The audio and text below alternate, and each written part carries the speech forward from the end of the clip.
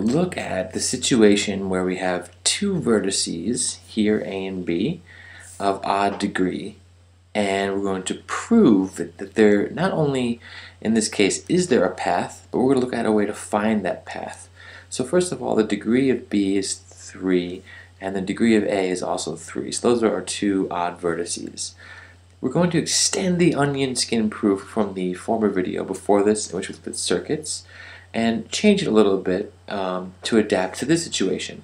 So instead of finding a circuit to begin with, we're going to draw a path, any path we want. Let's just draw up here. Let's go this way. Oops. So the first step here is that we know that we have a path. We just want to prove that it's there. We want to show you where it is. So the first thing we do is draw a path, not a circuit, right? A path going from A to B. A circuit would come back to A, and we don't want to do that. So here is our path. And the idea is what just happened. Well, we create this new orange graph, and in the orange graph you notice how this orange piece is disconnected from this orange piece, but that's okay.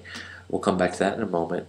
But let's look at what happens. Well, since we drew a path from A to B, that means we drew basically one edge going from A, or an odd amount going from A, more going from A than coming to it, and an odd amount going to B because we'll have one more coming to it than going away. So in other words, whatever random path we draw, we take an odd number of edges from the start, in this case 1, and we take an odd number of edges from the finish. So that means that these two vertices will now have an even degree. So one change that will always happen when we use the onion skin algorithm on this path, or any path, is that we change the start and end to an even degree. So let's become even. And every vertice along the way, what also happened? Well, because we had to go to and leave from each of these vertices in the middle, that means we took 1, 2, 3, 4 edges away. Over every vertice, all right, we took an even amount of edges away. So if we look at this the new path here at this edge, there are 1, 2 edges left at this vertice. So we took an even amount away from vertices that were already even. So all of these vertices will have an even degree. So if you take an even amount from an even number and an odd amount from an odd number, you're left with even, always. Right? So for example, I mean, here we had a degree of 3 at the start and end, so we had 3 minus 1. So the degree of the start and end now became 2. Along the way, you have an even number like 4, taking away an even amount of edges, and we end up with an even number. And now we're left with a new graph in which every vertice has an even degree, and you can check that, right? The degree of A is now 2. The degree of B is now 2, and every edge along the way, every vertice along the way has an even degree. So what? We can use now our onion skin algorithm to solve this puzzle and show you where the path is. Let's do that. So right from A, notice we skipped out on all these edges. So now we'll try and include these, right? We'll draw a new path, and we don't want to finish at B just yet, right? Because we know we have to end there, but we can still draw an edge there. It's okay, because the last step will be the purple line here. That's our path. So our green, right? We're going, and we return to A. That's okay. Don't think that by drawing these circuits you're disrupting the path. Remember, the original path has already been drawn. We're just branching off of that. So we color in those vertices we just took care of. That's our green path there.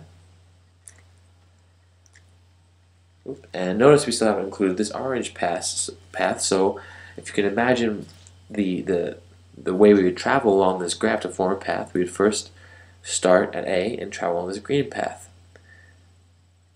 And then we'd come back to A and draw this purple path, and we'd have a path. But it's an Eulerian path we're looking for, so we want to include every edge, and we haven't included what? We haven't included these edges here.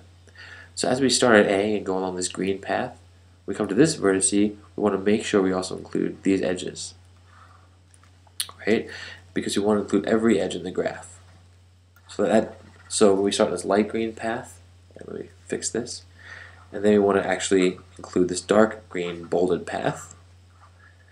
So our journey so far would look something like this. Start at A, go along, include the dark green, come back, finish on the green loop, come back to A and finish this purple path, and that would take us to B, and that would form an Eulerian path. We still haven't included this section, so we branch off from this vertex right here and include these edges as well. And now we form an Eulerian path from a situation in which we started with all but two vertices being odd. Right? We started by drawing the path, and then by doing that one random path, and you can draw that anywhere, you can test it, go from A to B, draw a path. The graph you remain with is one in which every vertex has an even degree. So then we can use the onion skin algorithm straight from there to solve the path in this graph. And let's just retrace that here to understand how this works. So we start at A, and we travel along these edges, but then we also make sure we include this green path right here. Then we include this up here. Come back to A. Right, now we're traveling along our very first path. Also include the brown edges there, and then finish off to B. So this does have a path starting at A from B. Alright, hope that helped.